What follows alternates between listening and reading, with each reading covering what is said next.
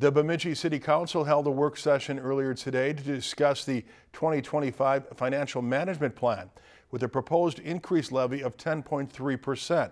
This is the first of what will be many discussions about the financial plan for the city of Bemidji.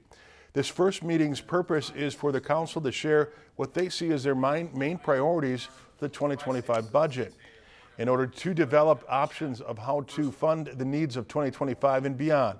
The short list the council discussed included about $350,000 towards the involvement of public safety, improvement of public safety, about $400,000 to improve building maintenance, as well as 25% to increase health care coverage for the city and more. I think we had a good first discussion. When we're setting the levy and working through our financial management plan, there's a lot of meetings, a lot of discussion, because there's so many needs and so many priorities, and ultimately you're balancing that against what property taxpayers can actually afford to pay, especially with inflation and everything that's happening right now. You've got 7 different people, 7 different ideas, 7 different lists of priorities, and it's a process to work through all of that and get to a place where we can hopefully all agree. As this is just a work session, a decision for the 2025 financial plan has not been made.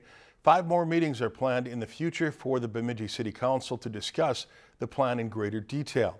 The final levy for the financial year of 2025 is planned to be set at the December 16th City Council meeting. Lakeland News is member-supported content. Please consider supporting Lakeland News today.